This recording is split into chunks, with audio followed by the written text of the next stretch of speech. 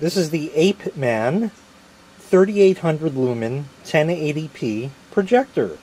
Let's take it out of the box. Okay, in the box we get a set of AV cables for composite video.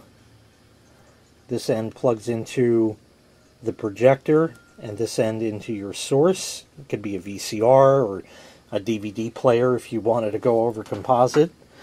They give you an HDMI cable right here. It's just a standard HDMI to HDMI like that.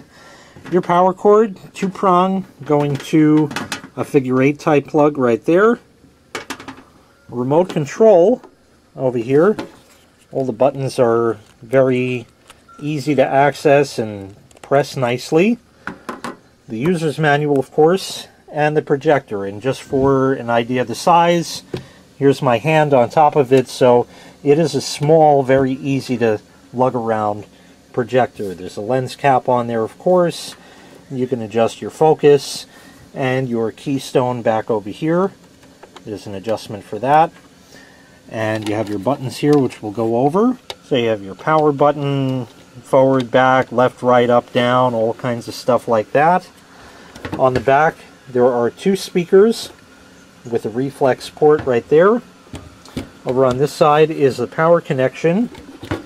Underneath, this can be mounted atop a tripod if you wanted to, standard 1/4-inch mount, or this foot can come out like that to adjust the angle that you want it at. And over here on the other side is a microSD or TF card slot, a USB port.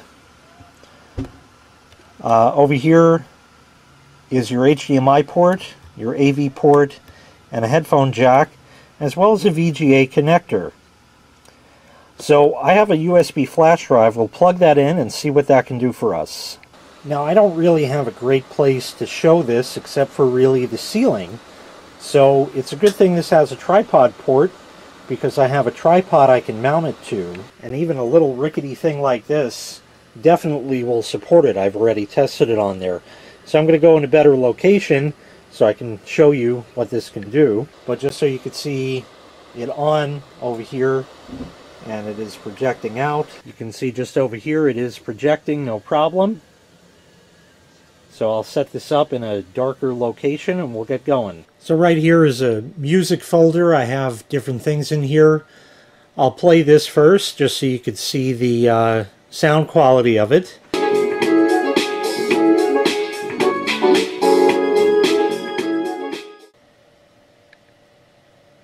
So this is running a slideshow right now from the USB flash drive from a trip to the Bronx Zoo that was taken recently. Color rendering is pretty good. I really can't complain. It does seem to be pretty good, but one thing that does bother me a little bit, which may just be a function of it or I don't know, is the focus is very, very soft on the bottom part of the picture. Now that may just be the way I have it set up. I don't know for certain.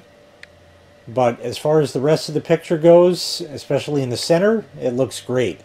Here's something that is probably instantly recognizable, but I really can't show you any more than these few seconds.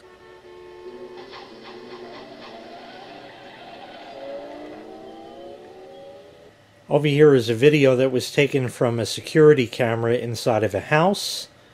So the picture itself is displaying properly, and the sound does play just fine. I have it muted, but of course the quality of the video from that camera is not that good, so, you know, garbage in, garbage out. Fortunately, I was able to fix the problem with the focus. It was very simple. It was a matter of adjusting the keystone setting on it. You can see right here where it is, at the bottom where it says 101 strings. If I move it just like that, everything is in absolutely perfect focus. And now I'll adjust the focus ring to get that really nice and sharp.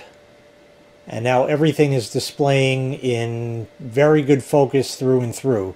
Again, if I move it back, it gets blurry at the bottom. But that also may just be the tripod that I have this on that is not, you know, absolutely straight up and down. So just by adjusting that, I was able to get it absolutely perfect dialed in. So all around it looks pretty good. So this is how I had the projector mounted on this crummy old tripod. And if you look, this is not at a right angle to that. It's a little off kilter. And that's why the focus was off, because the keystone gets messed up on that because of the angle it's being displayed. It has to be displayed straight onto the surface where you're projecting. Of course, you can get a screen for this if you wanted to, and do that, and then you could set it upright. So it would be something like that, but you don't have to use this on a tripod. It works equally well on a tabletop with the extendable foot on the bottom there. Now, as with all projectors, of course, you do want to use this in as dark of a room as possible. But as you saw before, I had it on a tripod pointing up to the ceiling. So even if you don't have a projection display, you know, a screen for it or anything like that, even a white sheet, which, believe it or not, I don't own, they're all colored, this will work very well on the ceiling, especially if you're laying in bed and you can set it up in such a place that you can watch it. You can watch whatever you want right on the ceiling. It has HDMI on it, so you theoretically can hook that up to your cable box if the digital copy management doesn't get in the way. If it does, you can always use Composite. It won't be HD, but hey, at least you can do it, at least in a pinch. If you have a barn outside, a white barn, you can do this outside at night, you know, and have it display on there. You can do that. It'll project up to 180 inches of a display. Of course, that all depends on how close or far it is.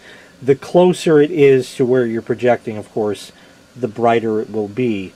It has a 2000:1 contrast ratio, 800 by 480p native resolution. It did play 1080p video without any problem as well. The speakers, like I explained, are built into it and sounded pretty good for just a plain projector. Again, this can, you know, you can route the sound out any way you want. You can hook up to a computer either via HDMI or the old school VGA connection there. Everything I did was right off of a USB flash drive, just with the built-in software on here just to play some movies and audio and stuff like that. This can also interface with a smartphone. However, you will need to purchase an adapter cable for your phone to route it out to a particular connection that this has on it.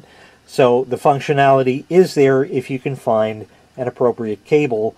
Again, that type of thing would not be included with this unit. It's a really nice small size, just about the size of my hand. Very easy to take with you. Everything is really nice about it all around.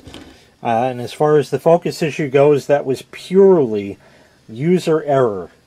This otherwise produced, once I got that ironed out, an excellent, excellent picture. So once again, this was the APEMAN 3800 Lumen 1080p projector. Has a lot of inputs on it and connectivity, so you can project just about anything that you'd like through this, whether it be from a video source of some kind, a flash drive, or through a computer. If you'd like to purchase this item, I'll leave a link in the video description where you can find it available for sale on Amazon. Thanks for watching.